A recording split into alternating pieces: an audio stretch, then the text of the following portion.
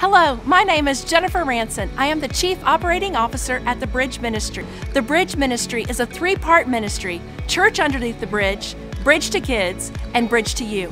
Every Tuesday night under the Jefferson Street Bridge, we serve 300 to 500 of our homeless and under-resourced friends.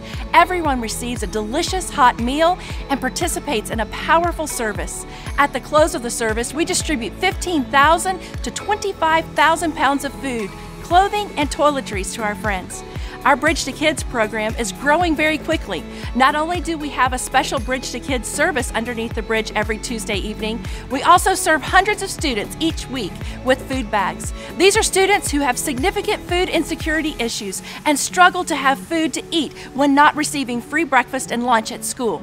The Bridge Ministry also partners with over a dozen different organizations to provide needed resources through our Bridge to You program. We strive to be a clean conduit by which resources can flow to help other organizations bridge the gaps in their needed supplies. These are exciting days at the Bridge Ministry. Needs are being met and lives are being transformed. Thank you for your generosity and partnership. Without you, stories like this would not be possible.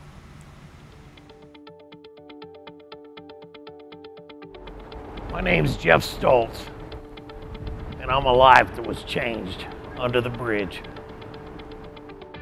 I wandered the streets of Madison, getting food, doing whatever I had to do to get my dope. I was robbing people, I was robbing drug dealers, I was robbing anybody I had to. I was stealing cars, writing bad checks, just doing what I had to do. And I ended up befriending another homeless gentleman, guy we called Moose. Moose and I hung out together quite a bit, and he told me about a place that he would go to on Tuesday nights so he could get some free food. I remember going under the bridge, and I wasn't buying into any of that Jesus talk. I was in control of my own life. I knew what I was doing. I was self-sufficient. I didn't need anybody or anything, let alone some God that I didn't think really impacted me in any way. So I would go onto the bridge on Tuesday nights, and I would get my food, and I would get anything else that I could get away with getting, and I would get out of there.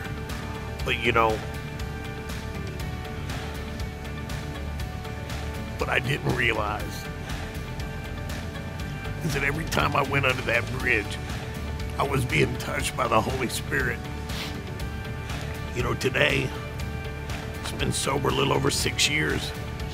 I've been ordained, and I'm the campus pastor of a large church in Fayetteville, North Carolina called Destiny Now.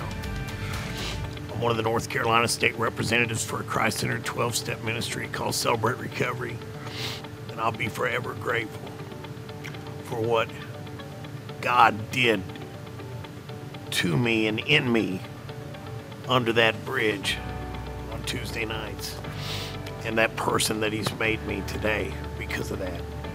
I thank God for Candy Christmas and the Bridge Ministries. I thank God for what happened to me under the bridge.